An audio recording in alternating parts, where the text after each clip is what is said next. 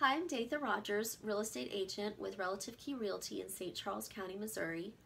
Now that 2024 is here, many of you are starting to think about selling your homes this spring. You may not be sure how much this will cost or even what the cost will be, so I want to give you an idea of what some of those expenditures are so that you can plan ahead. Try to keep in mind that each upfront cost is an investment to help you make more money when selling your home. Unfortunately, I cannot give you an exact number of how much it will cost, but I can give you ranges, average ranges on what some of these costs will be so that you do not have too many surprises. The first cost I will list is the agent commission, which is predominantly on people's minds. The agent commission on average ranges from 5 to 8%. This will vary depending on the agent and how much the agent pays for upfront out of pocket for marketing costs for you. The second cost on my list is repairs and updates done to the home. Some of these will be done prior to listing the home, and then after the buyer has an inspection done of the home, they may request that some additional repairs be performed before they will continue through with the purchase of the home. These costs will vary and will depend on your individual situation. Thirdly, marketing the home costs as well.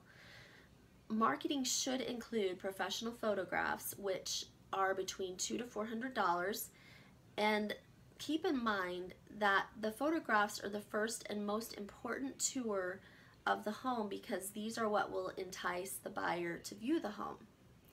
Another marketing cost would be staging. Staged homes make more money and sell faster than non-staged homes. Staging could be occupied staging or vacant staging, and the initial cost for this could range on average from $250 for an occupied staging consultation up to $6,000 for a vacant stage. Then the vacant stager will typically charge a monthly fee after the initial cost. While I'm on this topic, I want to share that I personally have a high level of skill in occupied staging, so this is something I like to do for my sellers to help them save a little bit of money. Another possible marketing cost could be videos, which would range from $200 to about $2,000 on average, and make a point of knowing that larger homes with larger lots could greatly benefit from aerial footage of the home and a walkthrough on video of the home. Another expense would be the closing costs. These are fees that the buyer and the seller pay to help facilitate the closing. For the seller, these fees are 1 to 2% of the home sale price. Closing costs could include escrow, closing fees, document recording fees, and might include paying for the title insurance policy, which would come up during negotiations.